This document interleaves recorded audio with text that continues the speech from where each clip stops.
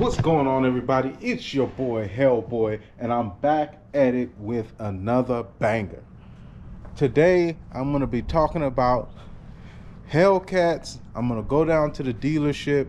I'm going to talk about all of these markups on these cars. I'm going to talk about what your best option is to approach buying a Hellcat, used versus new.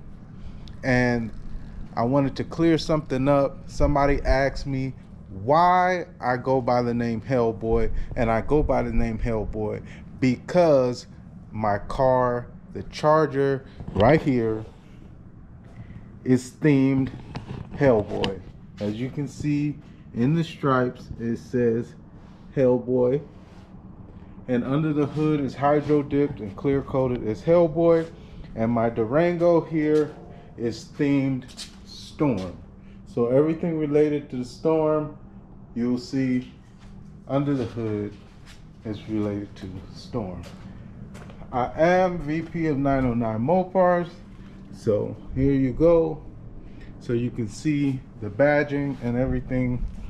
But I wanted to go ahead and say that, put that out there. I hope everyone's having a good day. If you don't, please check out my YouTube. If you're watching it on my YouTube, I appreciate you. Please like, comment, and subscribe. It's your boy Hellboy, and let's get it. All right, everybody. I am in the 2023 Hellcat Durango. For everyone that doesn't know or is confused, Dodge never announced the Durango as a last call. So last call pertains to Dodge Chargers and Dodge Challengers, narrow and wide body. They came out with specific colors that were discontinued. They brought them back, so people can get classic colors, as well as bringing out the jailbreak as a trim instead of a model.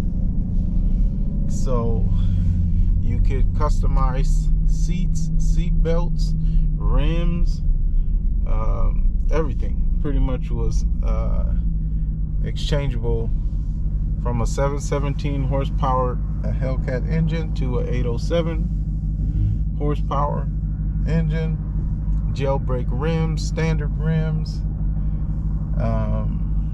upgraded packages. You can basically build it how you wanted to build it.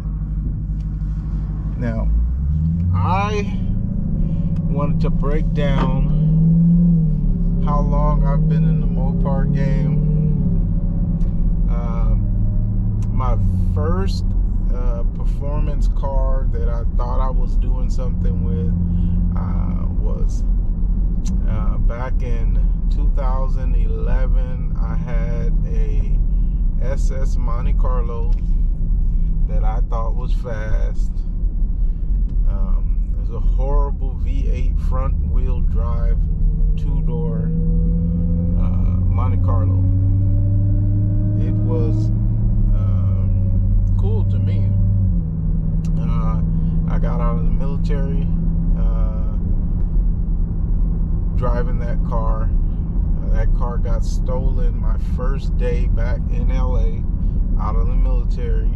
That was my welcome home back to LA gift the streets gave to me.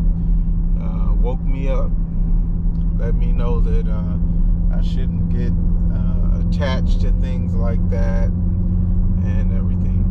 But I graduated. I had a lot of cars along the way, you know, but I contemplated going 5.7. I had a Lexus before. I went in to go buy a 5.7 Hemi Charger. When I got there, I saw the first generation of this new body with the hood scoop scat pack. As soon as I saw it, I was like, what's that? They were like, oh, I thought you had an appointment to see the 5.7. I was like, that appointment is hereby forfeited. I need to see what this Scat Pack thing is about. You know, so I bought the Scat Pack that day. I had the Scat Pack for 4 years. A lot of the people that follow me on IG or Facebook, they know of my Scat Pack. I had it all done up with the lights, hydro dipped, clear coated. Everything was done up nice, and the car's nickname was Behave. I really love that car. I graduated from the Scat Pack to the Hellcat Widebody, as you saw in the garage. Hellboy. That was definitely a game changer for me, going from a Scat Pack to a Hellcat. If that's something that you are inspired to do or something you want to do, it wouldn't be something you would regret. I had a 392 Durango SRT, and I upgraded to a Hellcat Durango 2023. That's what brings us here today. So everyone out here that's trying to get into the Hellcat game, or they're considering the Hellcat game, if you're not worried about trying to be a collector and you're going to actually drive the car and everything, it makes no sense to go in a dealership paying $30,000, $25,000, $20,000 markups, crazy markups, just to acquire one of these vehicles if you're going to drive it. The people that should be paying that kind of money are the ones that are going to wrap it up and put it in a warehouse on a shelf and sell it later on in life as a collector item.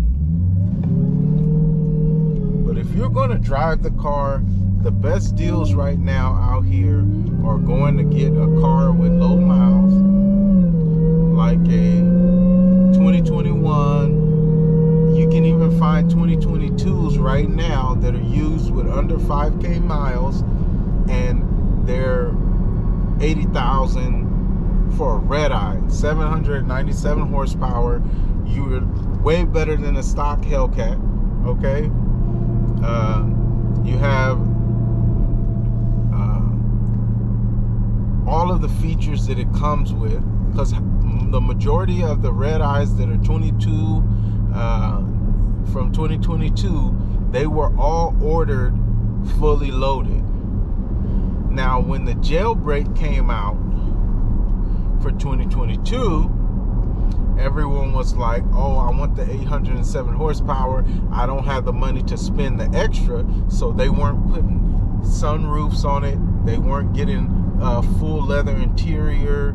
They weren't getting everything. They had like the Alcantara suede type interior.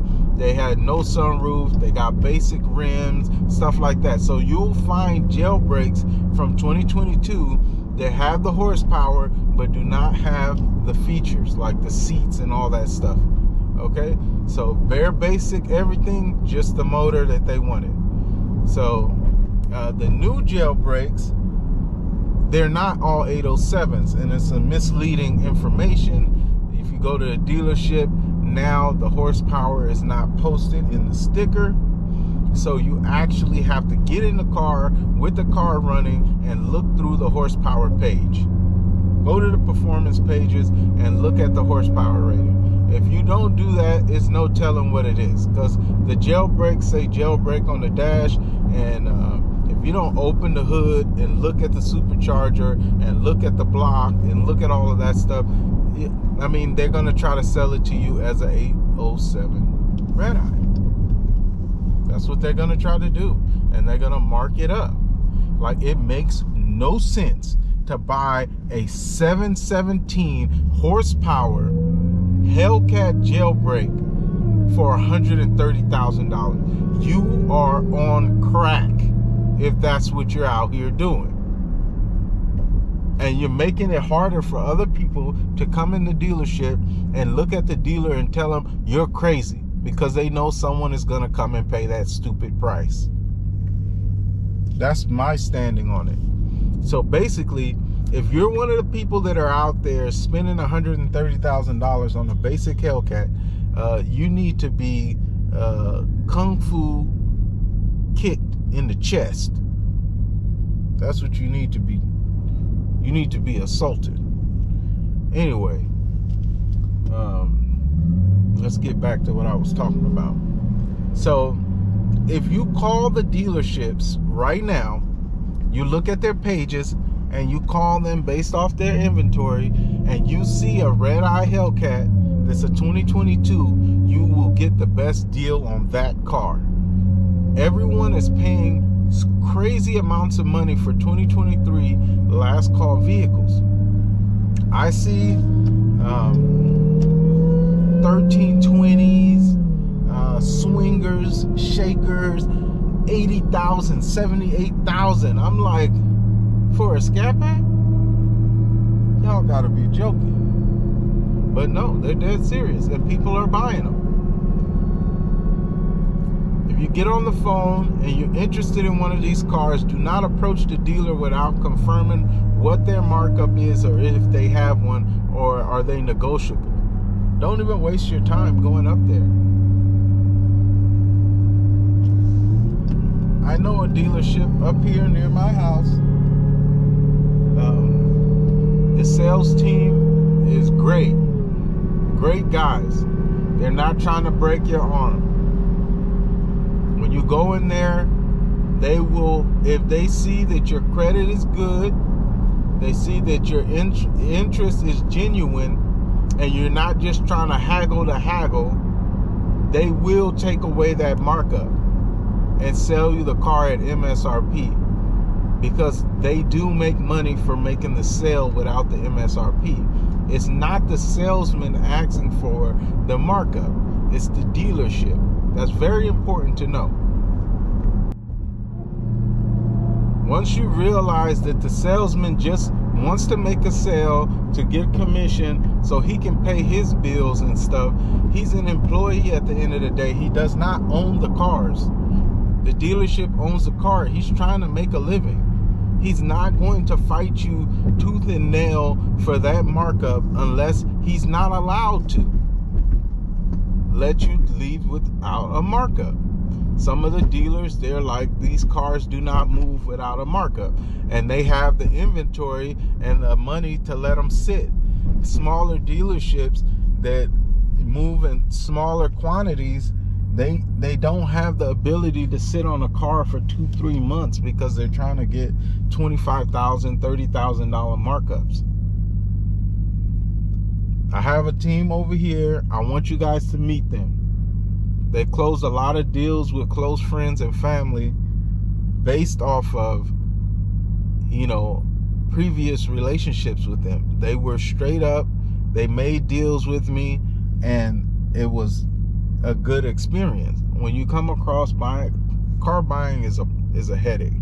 When you come across a team that's willing to work with you and make it happen so that both sides are happy with the deal, everyone is satisfied, you're happy with the product that you purchased, and the salesman made some money so he can go home and feed his family, that is a good deal. When I see that in people, I will put forward your name when someone is asking about it. I'll make sure that I boost you and put your information out there on the front lines, because I know that you're going to treat them right. You treat people right, people remember you. It's very important. So Eli, Christian, down here at Victorville Motors are the truth. If they cannot make a deal for you, you cannot find a deal. That's as simple as that. If they can't make the deal happen, there no deal exists. And I stand on that. I stand on it. Bye bitch 807 jailbreak. She bought 2 cars from them last week because of this.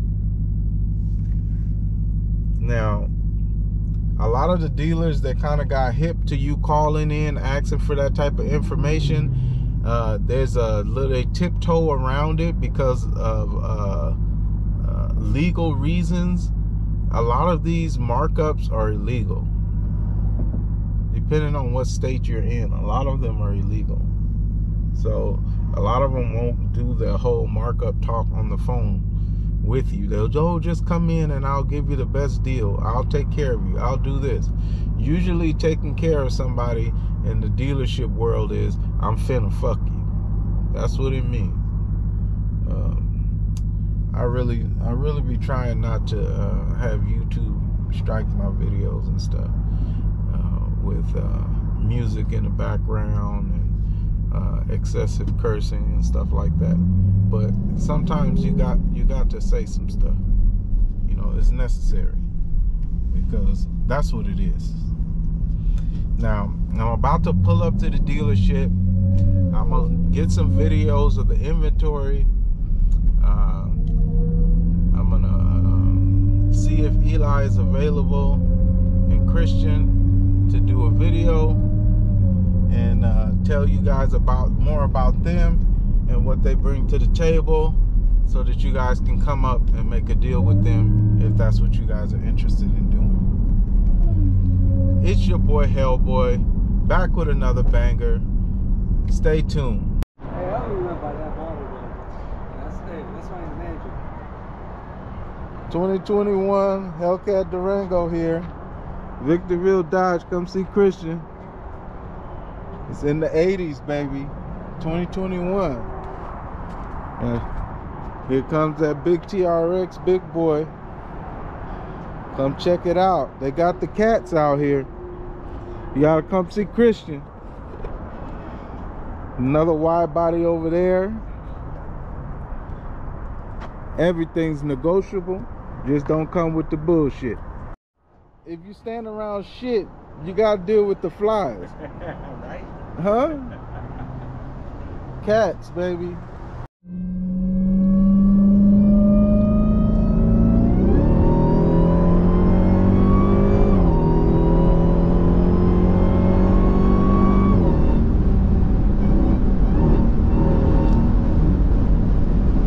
There she go.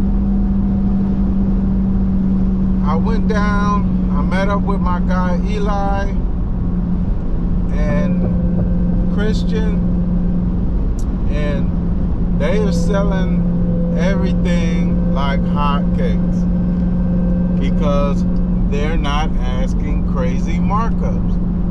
So at this moment, they don't have any brand new Hellcats. They've sold out all their brand new Hellcats.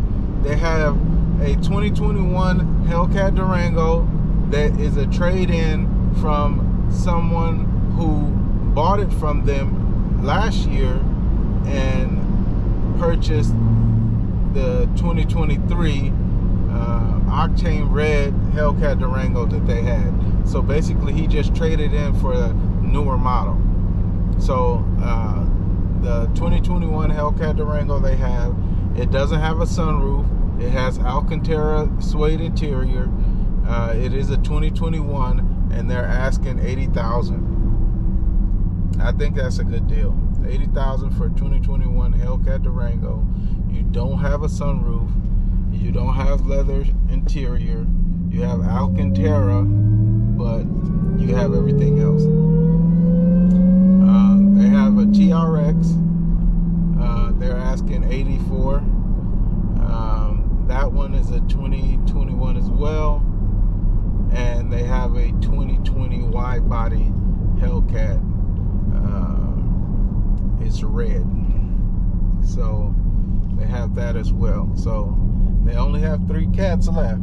So everyone that is wasting your time going up, dealing with Tobin, dealing with all of these other people that are asking 40K over, this is why you shop for the best deals. You go where they're willing to make a deal with you, and that's where you spend your money. I advise you to follow Christian and Eli on Instagram, Victorville Dodge, Victorville Motors. They post everything that they get on their IG. So if you're looking and you see it pop up over there, they're not going to treat it like, you know, it's the last Hellcat in the world. You can get a good deal the day it gets there, the same deal that you will get the day that it's been there for 2 or 3 weeks. They don't bullshit around about the pricing. So get at them, pay attention to what they got if you're shopping or you're in the market. I call up to Tobin. As soon as I asked them about their markups, they said they put me on hold, and then the call dropped. So I know they're dealing. Stand down, stand down, stand down. I know that they're dealing with that call that dude did on them, and exposed them for asking 40K markup on a regular Hellcat. But that's how they get down. Anyway, it's your boy Hellboy. I'll get at you guys in the next video. Stay tuned. Over and out.